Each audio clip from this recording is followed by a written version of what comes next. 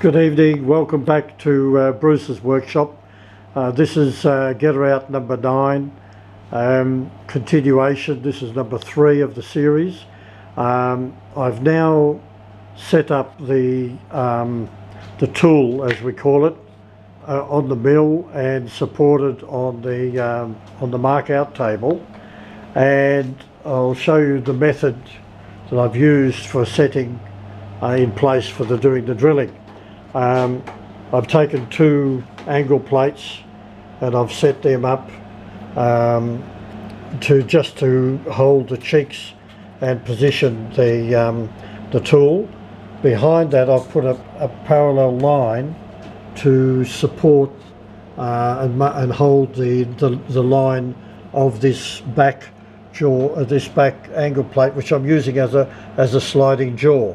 I've backed these off fractionally and clamping them up with the clamp as I turn each one, and this parallel here is just not to lose direction.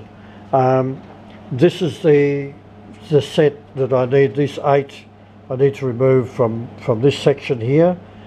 These 8 are fine.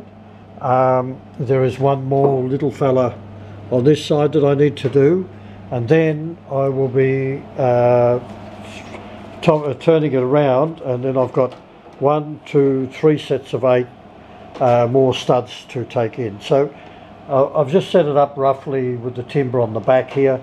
I'm not concerned that we have some sort of misalignment in the vertical, although I've pretty well covered that.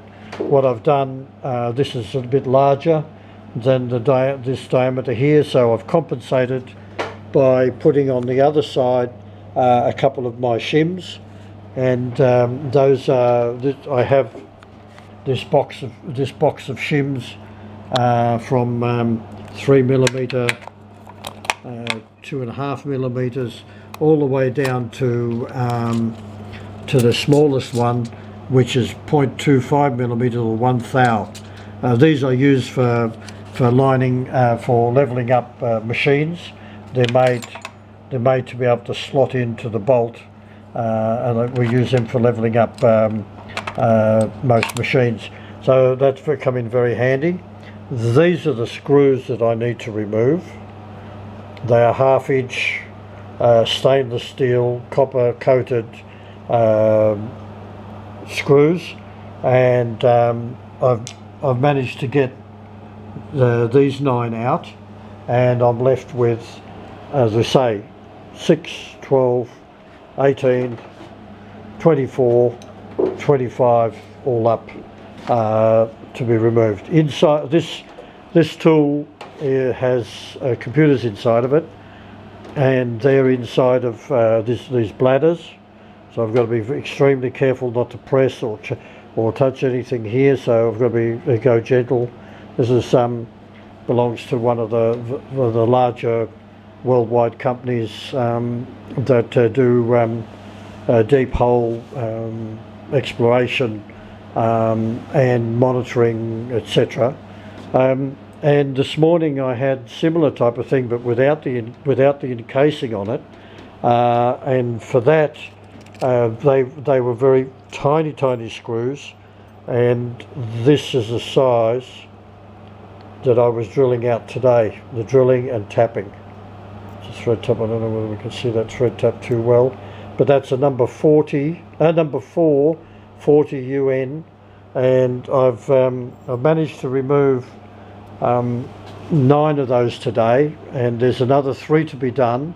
I've ordered special tools to come from New South Wales, and amongst them also is a helicoil set, because one of the holes is too large. The customer had already tried to drill it, and 3 of them have broken drill bits inside.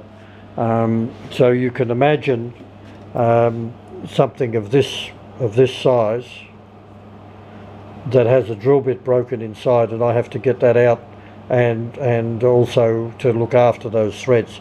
And this is all high tensile stainless. So we're back when we get going again. This job I'm going to use the same left hand drill bit that I used once before, and the method will be to endeavour to drill the head off and thereby be able to unscrew the screw out.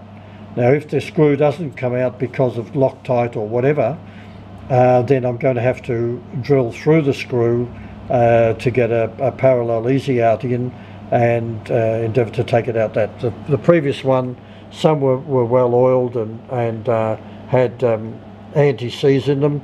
Others had a high tensile lock, so they were much more difficult to remove.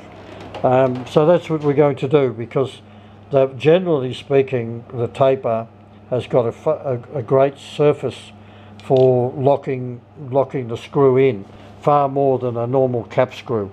And if those ones that are stuck have been very highly tensioned up, then the only way is the way that we're working now.